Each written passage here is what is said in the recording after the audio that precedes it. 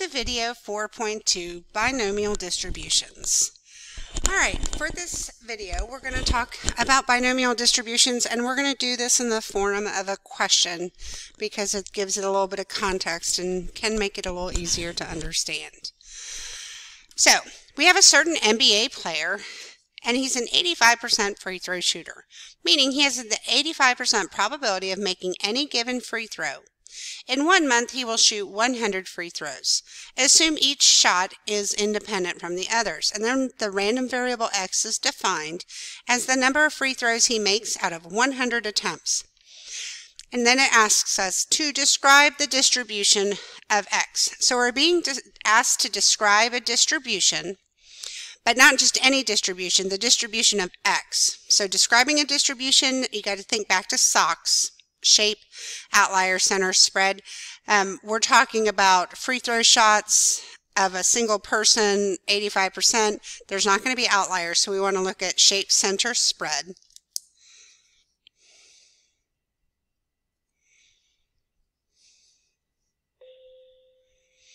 Okay.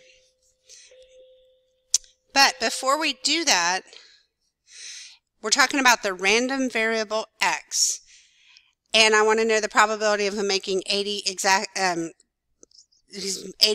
free throw shooter. You got to start thinking binomial. So here's my annotated formula sheet.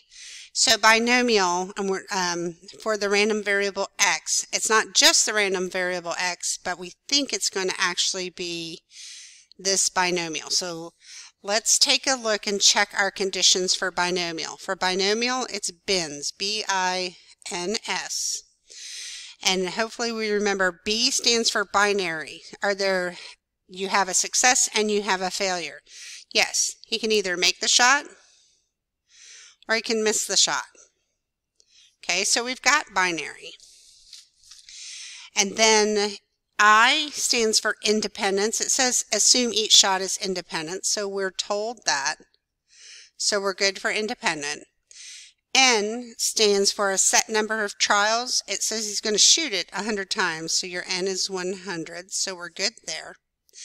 And S stands for the same probability of success each time. It says he's an 85% free throw shooter, so we're good there too because the probability of success is 0.85. So now we know that this is a binomial, and why that is important is because when I go to talk about the shape, center, and spread, or the variability is a word we used a lot when describing spread, is where I get my information from. So I'm going to skip the shape for right now, and I'm going to talk about the center. So the center would be the mean in a binomial distribution. And to find the mean, it's n times p. That's our expected value. This is how many we expect him to make. So our center is n times p, which our n is 100, our p is 0.85. So we would expect the mean of this distribution of x to be 85. Okay, so it should center on 85 if he's actually an 85% free throw shooter. The spread is standard deviation. So here we're talking about our binomial. We did our center. Here's our spread. We want to use this formula right here. So to find the standard deviation of the random variable x, we want n times p times 1 minus p. And take the square root of it, so the square root of 100 times 0.85 times 0.15 will give us a standard deviation of 3.57. So I can talk about the spread now, the variability. Now shape, when we're talking about proportions, because we're talking about a proportion of success, how you determine shape is n times p and n times 1 minus p. And so hopefully we're remembering you must have at least 10 successes and 10 failures in order to have an approximately normal shape. So we just have to check. We already actually did n times p because that's also the mean. N times p is 85, which is greater than or equal to 10.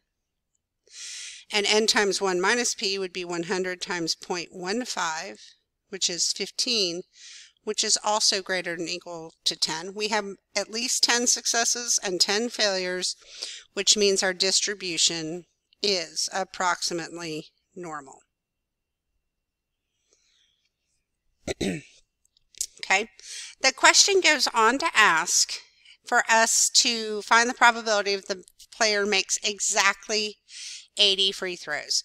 This is binomial, so we got to use the binomial formula. So taking a look at our annotated formula sheet, here's our binomial formula right here. Okay, and so this says where x is 0 or 1 or 2 or 3, okay? So when we're talking binomial, we're talking about the probability of an exact number of successes.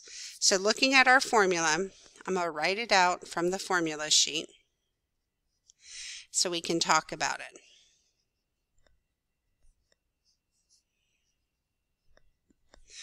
Okay. It looks complicated, but when we work on it, it kind of makes sense. So what's the probability that the random variable x equals a particular number? Okay, and that's our total number of trials. So n is the number of trials, which is, in this case, it's going to be 100. X is the number of successes that we're wanting out of those trials, which is that we want to know the probability of them making 80 free throws. Okay. This is not a fraction. This is actually a combination that we were calculating in our calculator using NCR under our probability button. P is the probability of success. 1 minus P is the probability of failure. Then we have our exponents. X is the number of successes. So this number gets used again. And n minus x is the number of failures. So we can set this up like we would using the formula. So we want to know the probability that the random variable x, the number, remember, which is the number of free throws he makes out of 100 attempts, we want to know the probability that that x value is 80. So using the formula, we had 100 trials, we want 80 successes. The probability of success is 0.85, and I want 80 of those. The probability of failure is 0.15, and if there's 80 successes, that means there's 20 failures out of 100. And so we can put this into our calculator, and we'll get out 0.04. Now, I didn't show you how to put it in the calculator because really I'd prefer you to use your calculator in a different way and actually use the binomial distribution in the calculator. All right, to use this successfully in your calculator on the AP exam, let's take out our calculator. We're going to go second bars, which is the distribution, which is just down next to the down arrow. So second bars. And we have a whole bunch of different things on here. My arrow up, and I'm going to go to Binom PDF. So I'm going to write down what I'm using. I'm using Binom PDF. And how I knew that I had to use the PDF versus the CDF. P, we're looking at a particular number. In this case, we're looking at 80. So that's why we want to use the binomial PDF. It's only going to give me the probability for that number. Press enter. Our trials, he's going to make 100 free throws. In 100 free throws, what's the probability? He makes at least 80 of them. The probability of success is 0.85. And the X value that we're interested in is him making 80 of the free throws. So we'll put 80 in there. If your calculator doesn't prompt you like mine does, you're going to have to remember the order that these items get put in. Know your own calculator. Okay, and so this is what it's going to look like. So we're going to write it down. 100.85, 80. The 100, remember, was the number of trials. 85 was the probability of success. And 80 was the particular X value that we were looking for. You have to label these to get full credit on the AP exam. So written this way, Binomial PDF, with these three numbers, and they are all labeled, you will get the same credit as if you wrote out the whole formula and gave the answer. And the answer will be the same. Okay. I prefer you use the calculator just because you're less likely to make an error. I just want to make sure that you get full credit for using your calculator function.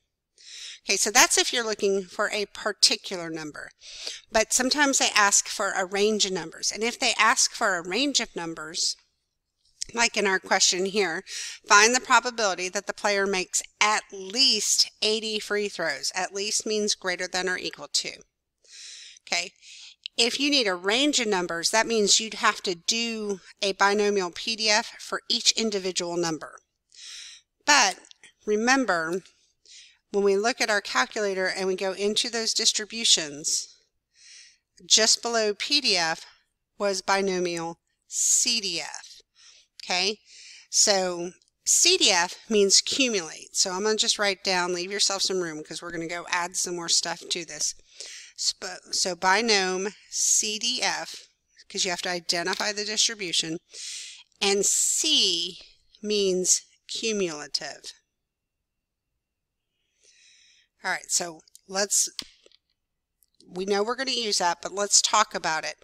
We want to know the probability that our random variable X, which is the number of free throws he makes out of 100 attempts, we want it to be at least 80. So we want to know the whole range of numbers. So let's make a number line here. These are possible free throws. He can make 0 right, 1 right, 2 right, and we could keep going. But I want to know the probability of making 80 to 100 correct. If we used the PDF function, we'd have to go for 80, 81, 82, 83, all the way up to 100, and then add all the probabilities together. CDF will let us do a range, but we have to remember that if we're doing a range, the cumulative always accumulates from the left. So it starts adding from the left. Okay, so we actually want to know the numbers that are on the right. So just like when we use our Z table and we want to know the upper, we got to do 1 minus. Okay, now what am I going to accumulate through? So we know we have 100 trials. We already established that. We know the probability of success is 0.85, but I need to know how many numbers am I going to add through?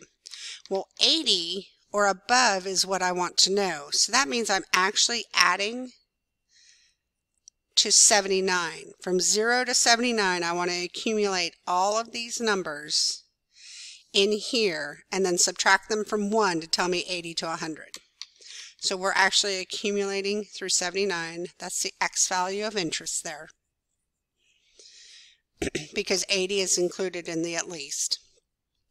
And when we put this into our calculator, we get 1 minus 0.0066, which equals 0.934.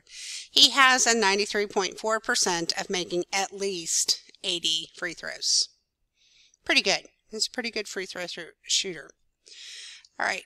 So the only AP tip I have for you in this section, if you're going to use the binomial function on your calculator, which is what I recommend to make sure you're getting the correct number, you must specify that the distribution is binomial, and you must also clearly identify N and P. So how we have written here works perfectly. We copied what we were using in the calculator, binomial CDF. This indicates that the distribution is binomial. And then we clearly labeled N and P. Labeling X is a really good idea too. Once you've got the first two labeled, label the last one. Okay, and having this will get you full points, full credit. So be very careful with that. Make sure you're knowing how your calculator works. Make sure you're clearly communicating to a reader, I understand what I'm doing, I know where my numbers came from, and then give them the answer. So hopefully that was helpful. Let me know if you have any questions, and I'll see you in class.